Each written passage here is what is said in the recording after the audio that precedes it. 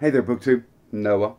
Everyone who reads It Must Converse is a channel. Today, I'm going to talk about my second Faulkner reading in preparation for the Faulkner in August 2021.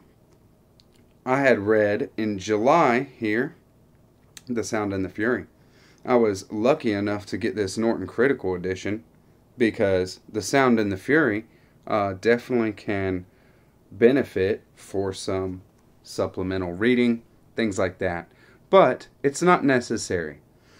I find that, just to say, like, kind of what Faulkner does, and with my limited Faulkner, I've only read As I Lay Dying and short stories from school, right? So, what Faulkner is, it may be an understatement, but Faulkner is not concerned with giving you a standard delivery of narrative. What he wants to do is wow you. He wants to deliver a narrative in a way that is unique and special and even experimental. There's all these different ways you could describe it, but what it comes down to is he's not concerned, and it might be across all of his works, I don't know. We'll see. We're reading Sanctuary in August. He is not concerned with giving you a story that you understand and enjoy fully, that you can fully work everything out in one read. What he wants to do is to give you a story that you develop a relationship with. And it is a joy to develop that relationship with William Faulkner's works. As I Lay Dying is such an amazing experience, and The Sound and the Fury as well is such a wild, deep, awesome experience to read it. I find myself going, oh man, this is Faulkner. This is Faulkner. Why didn't anybody tell me? Why didn't anyone tell me? Quit picking up other stuff. You haven't read, Faulkner enough. Go and do that right now. That's what you need to do, because it is amazing. And especially since Faulkner is a Southern writer. I mean, this dark Southern Gothic style writing, but on a very, very high level. It's right up my alley. This is an amazing work in the way that it is told from 4 different perspectives, and there's no possible way to get it and to understand it on one read through. Benji's section, which is section number 1, ends up being an amazing kind of overview and telling of exactly the entire novel, and all of the characters and their places within the family, what they go through, and all that kind of stuff. But you can't understand that on the first read through because you don't know all of these characters. You don't know their places within the family enough. But Benji is a beautiful section just because it is so much imagery and senses.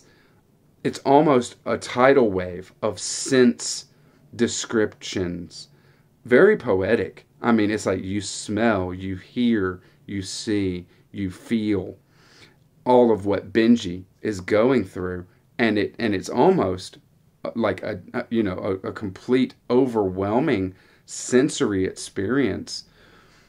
I loved that first part, even though I didn't really understand what was going on, but I went and read it again right after finishing this novel. I went and read the first section again, and it's a joy. It's just a joy. It reads so quick. These characters are the epitome of dark Southern tragedy, dark Southern tragic characters. The only character where you see some kind of love being shown, real love and care and concern, is Caddy. Caddy towards Benji. And that relationship doesn't mean anything to this family. Benji doesn't mean anything to this family except a burden. And Caddy is the only one who shows any kind of real love and care for Benji. And there's just no value placed on that. It's very heartbreaking. Faulkner is heartbreaking, for sure. Faulkner is very, very effective at what he does. His writing is very, very effective. And I was talking with some of the readers of this one. I read it with Yasmin at To the Lit House, Christina at Knitting Books, etc., and then a couple of friends from Instagram, that I feel completely I trust Faulkner as a writer, that even though you don't know what's going on and you might have to think about it, dig a little deeper, reread things, I totally trust Faulkner in delivering something that's going to be at the end of it that I'm glad that I read it. And that is an understatement to say that I'm glad that I read it, because The Sound and the Fury, along with As I Lay Dying, and we'll see with other Faulkner books, I've only read these two now. It will be a joy to revisit them. It will be a joy to continue the relationship with this book. And these characters are so well realized, so deeply realized. It's just, I can't speak to it highly enough. I would say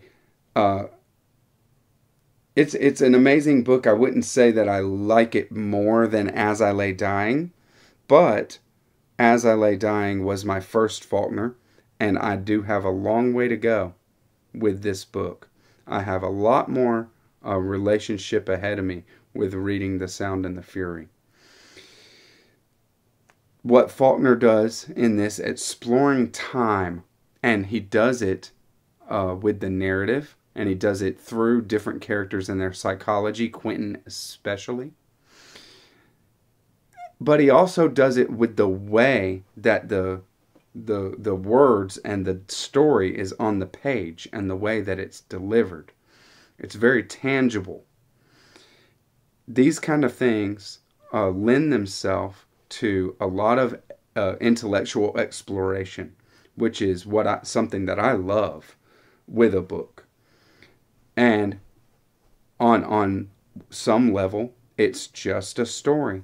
It's the story of the fall of a Southern family from a place where they might be upper middle class or something like that, to complete ruin. I mean, it's just at the end of it, we're talking about it, and I'm like, there's really like not even any family there anymore. There's just the two that won't give up.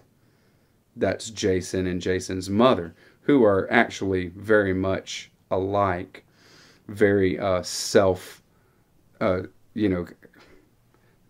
kind of got this self-righteous air, but victimizing themselves. They're playing the victim to life all the time. The mother is like a hypochondriac that's always sick and always complaining, and Jason is has given up so much in his life just to work a mediocre job and provide for the family, and blames everybody else for that. Blames others for his decision making and that kind of stuff. And that's just it. But the final part of this, and I'll go ahead and talk about it a little bit. I'm not going to spoil too much, but just to say what it does, I think, is Faulkner gives us a character that we've known the whole time. It's Dilsey, the caretaker, servant, and Dilsey's family. through the years. We get their story, and it's like how to cope with this insane, dysfunctional family. Very, very effective writer. Let me know if you've read it. Let me know what you think about what I've said, and I'll catch you on the next one, BookTube. Thank you so much. Bye-bye.